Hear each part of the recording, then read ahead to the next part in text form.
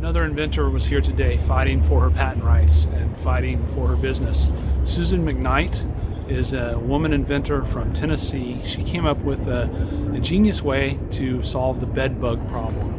Her product, she called it CLIMBUP, and the way it works is you put her dish, it's a double-sided dish with slippery walls. It's got this valley in it. And so she learned that bed bugs can't jump or fly, so they have to climb up the post to get to you and bite you. And so she figured out if you put her dish under the leg, each of the four legs of your bed bugs have to climb through her dish and they get trapped on the way to get you. In fact, the patent office gave her a patent for it. She went into business, she sold this product, and then someone else stole it. They wanted to use hers, and so they went to the patent office and they challenged her patent at the PTAB, and of course the administrative judges at the PTAB said that it was obvious, so she lost her patent. And she was here today at the Federal Circuit fighting for on appeal. And this is very interesting, and the other side didn't show up. They decided to drop out, so she should have won. The case should have been dismissed and she should have gotten her patent vindicated.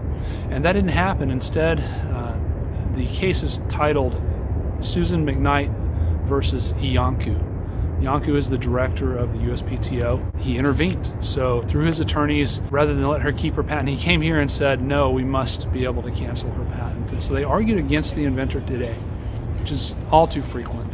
The attorneys at the patent office, both at the PTAB and here at the Federal Circuit, universally argue against inventors and seek to invalidate our patents.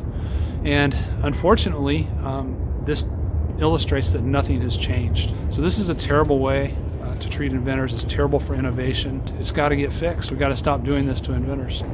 We've got to do something about it. So get involved, usinventor.org, sign the resolution. So join me.